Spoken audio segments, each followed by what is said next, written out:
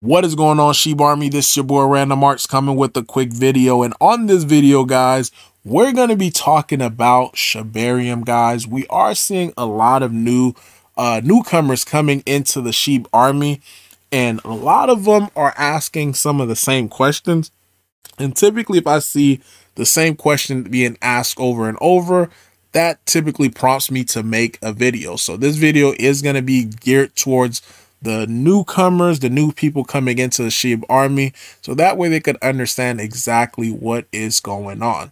So the commonly asked question that I see is, where can I buy Shibarium token, or where can I buy Shibarium coin?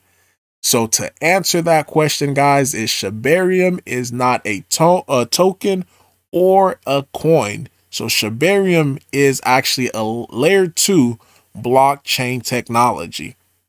So the second question that typically is asked following that is, what is a blockchain? What is a layer 2 blockchain? So going to answer that in this video.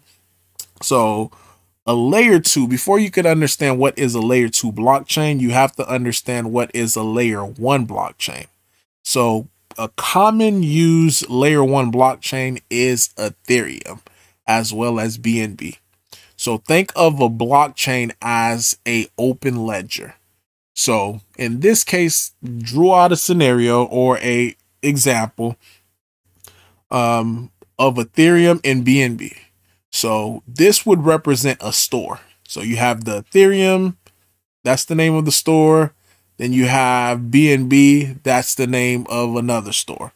So within that store, there is going to be an open ledger that is going to record every single action that is being done inside of this store. Whether someone turned on the light, ate breakfast in the store, clean, mop, all of that is going to just be written down in this ledger.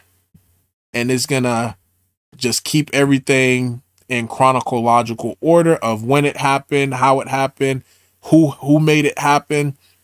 And the same thing for BNB. It's going to do the BNB store. Anything that happened in BNB store is just going to be written down. So that's how traditional stores actually operate. You know, not in that detail as far as what everybody else do, but in the sense of a ledger that keeps tracks of transactions and stuff like that. So on Ethereum, this is how it ties into crypto. So these blocks represent different events or different transactions. So whether someone bought NFTs, someone bought XYZ token, whether someone sold XYZ token, sent somebody money to a different wallet, all of it is going to get, tracked within a block. So whenever a block is being built, it typically, some are time-based and others are mathematically based, where a computer have to, solve this complex mathematical equation.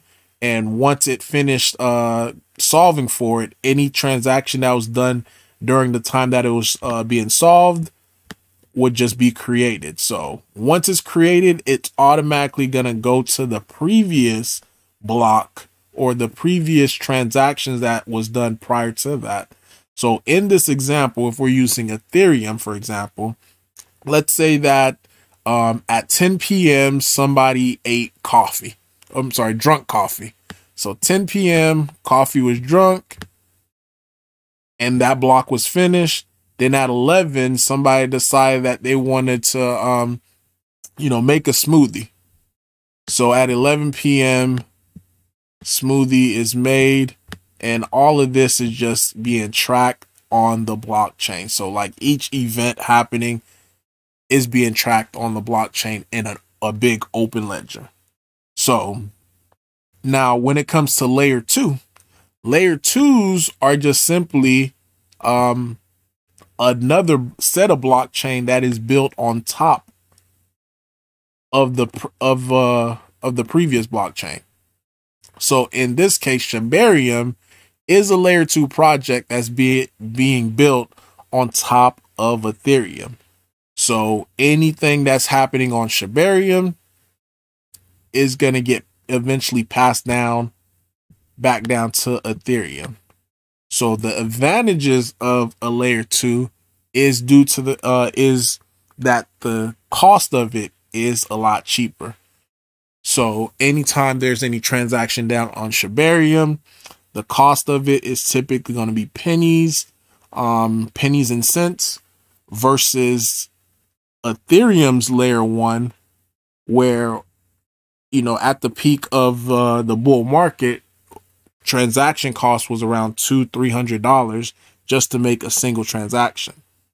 And not only that, you could scale more, because if you look at a layer 1, the scale of a layer 1 could typically be this, but a scale of a layer 2 could go as high as it want to. It could scale even further.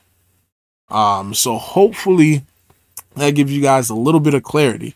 Now, each blockchain typically has a native token or native coin. So on Ethereum, ETH is the native coin. On Shibarium, Bone is going to be that native coin. And that coin is going to be used to be able to transact on that layer. So that's pretty much blockchain, guys, in a nutshell. Again, it's just blocks that's connected to chains of previous transaction that was done in the past. So hopefully this gives you guys a little bit of understanding of what blockchain is. If you still have more questions, leave it down in the comment below. I'll definitely do my best to answer your questions. Now, if you found value in this content, guys, make sure you hit that subscribe button. Random Marks guys signing off. Peace.